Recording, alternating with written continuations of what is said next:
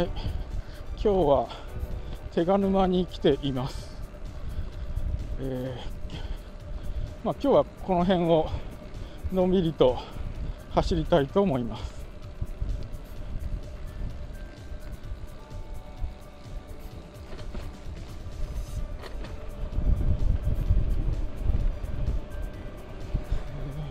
天気もいいので、道の駅近くのところまで来るとかなり人も自転車も多いです。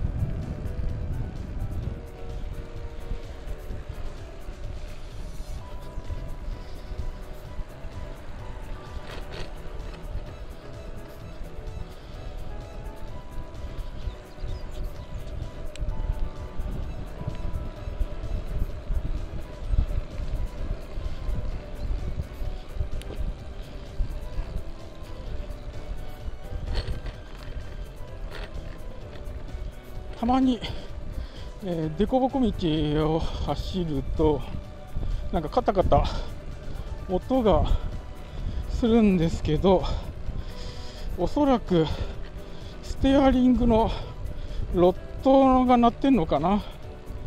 多分車輪とハンドルをつなぐ棒があるんですけど、そこが、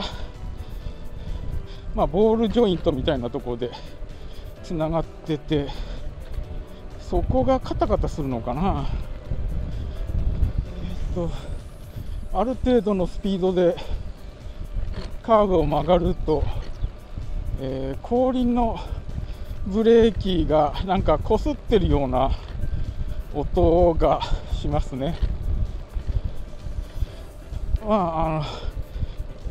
横 G がかかってホイールっていうかスポークのところでよじれてるんでしょうね。グラベルロードとか乗っててもたまにあるから、そういうもんなんだろうなと。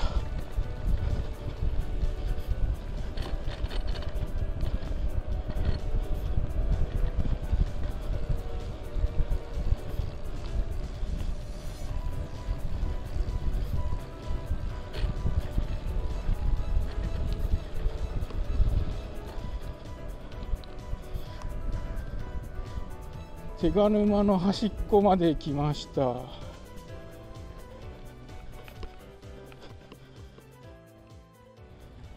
ちょいと休憩。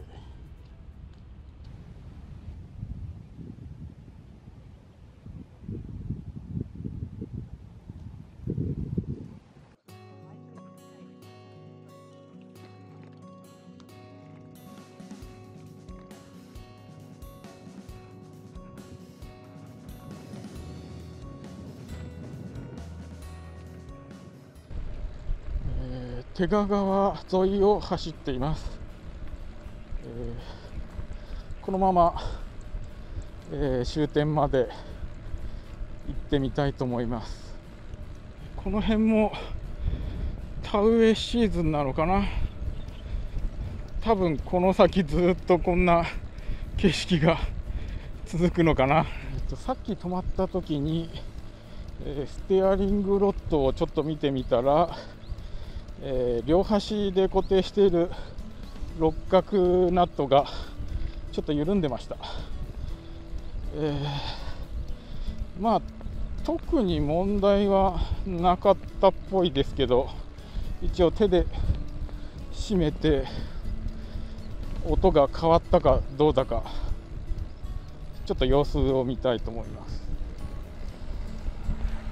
今のところ持ち上げないと通れないような車止めはないですね。ギリギリっていう感じのところもないので、そういう意味では、トライクで来ても全然問題なく走れそうですね。ちょっと川からそれるみたいですけど、なんとなくサイクリングロードっていうか遊歩道っていうか、そんな作りになってるから、このまま道なりに行けばいいのかな。ちょっと道の雰囲気が変わって、これ最後までたどり着けるのかちょっと分かんないですけど、しばらくこのまま行ってみようと思います。これ鉄道かな、鉄橋、ここの下を行けるのかどうか。車両通行止めになったので、右から、ちょっと砂利道ですけど、舗装してあるのかな、から普通の道かな。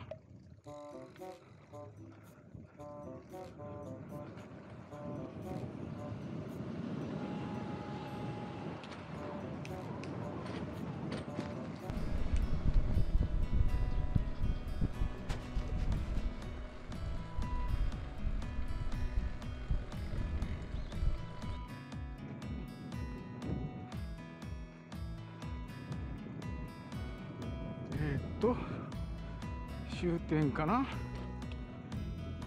この向こう側は、利根川だと思います。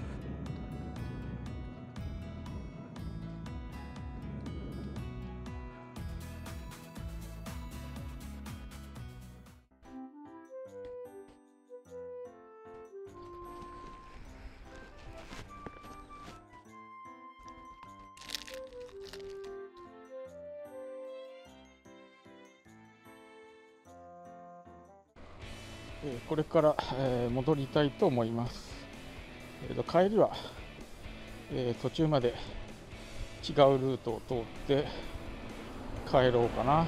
また川沿いに戻ってきました。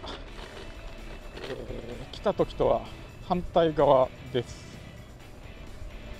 ちょっとこっち側はなんか路面がちょっと良くないですね。これ真ん中で割れちゃってて、二輪だったらなんてことないんでしょうけど、ちょっと三輪だとこうところどころ広い方を選んで走る感じです。川からちょっと離れたところを平行に通っている道路です。片側が木が生えてて、ところどころ日陰もあるので、このまましばらくこっちを行きたいと思います。こっちは涼しい。再び手賀沼に戻ってきました。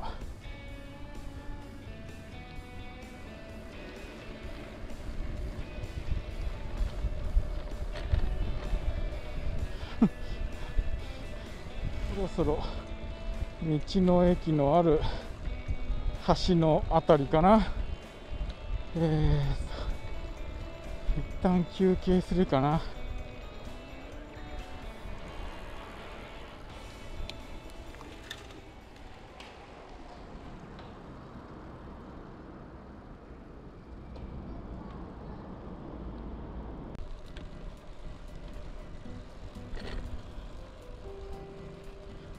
人も自転車もちょっと多いので、今日はこれで帰りたいと思います。